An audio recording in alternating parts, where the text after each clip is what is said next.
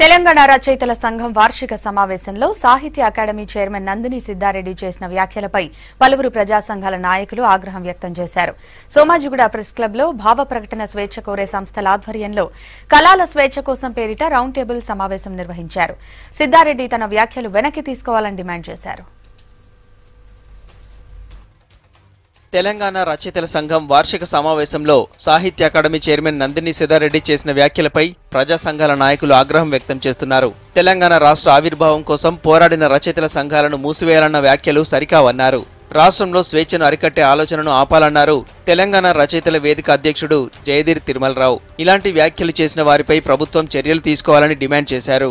ఉన్న పరిస్థితుల్లో అన్ని సంఘాలు కలిస్తేనే ఒక వాయిస్ ఇవ్వగలము, ప్రజల గొంతుకని ముందుకు తీసుకుపోగలము, ప్రజల సమస్యని ముందుకు తీసుకుపోగలము. అందుకోసమని ఈ స్వేచ్ఛని కాపాడుకోవడం ప్రధానమైన ఇష్యూగా మారింది.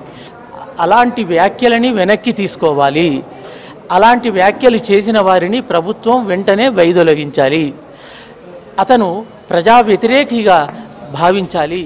తెలంగాణ రచయితల వేదిక ఆవిర్భావం చారిత్రాత్మక సందర్భం. వలసవాదుల ప్రభావం నుంచి తెలంగాణ భాష, సాహిత్యం, సంస్కృతిని రక్షించుకున్నామన్నారు రచయితలు. తెలంగాణ రచయితల వేదిక ప్రజల కోసం పనిచేస్తుంటే మరికొందరు పాలకపక్షం వైపు పనిచేస్తున్నారన్నారు. రాష్ట్రంలో రైతుల ఆత్మహత్యలు, అత్యాచారాలు, ఆదివాసీలపై దాడులు జరుగుతున్నాయన్నారు. సంఘాలను మూసివేయాలనే అధికారం సిద్దారెడ్డికి లేదన్నారు రాష్ట్ర రచయితల సంఘం ప్రధాన కార్యదర్శి నాగభూషణం. తెరవేయ ఉనికిని వాళ్ళు సహించలేకుండా తెరవేను మూసేసుకోవాలని నిస్సిగ్గుగా చెప్తా ఉన్నారు. ఈ సందర్భంలో ఈ 30 సంఘాలు తీర్మానించింది ఒకటి, తెరవేనే కాదు ఏ సంస్థను కూడా మూసేయమనే హక్కు ఒక సాహిత్య అకాడమీ చైర్మన్ హోదాలో సిద్దారెడ్డికి లేదు.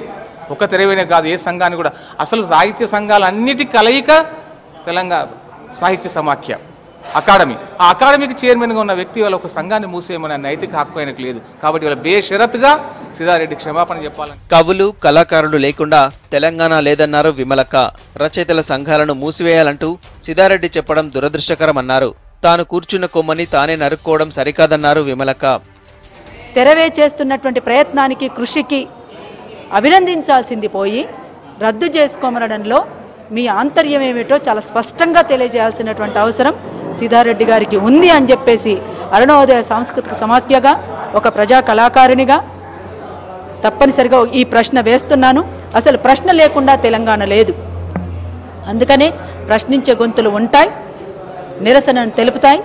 ప్రజల ఆకాంక్షలు, అమరుల ఆశయాలు నెరవేరేంత వరకు కవులకు, కళాకారులకు ఈ పని ఉంటుంది అనేటువంటిది తప్పనిసరిగా తెలియజేస్తా ఉన్నాం. సిద్దారెడ్డి తన వ్యాఖ్యలు వెనక్కి తీసుకోకపోతే నిరసన ప్రదర్శనలు చేపడతామని ప్రజా సాహిత్య ఉపాధ్యాయ సంఘాల నాయకులు హెచ్చరించారు.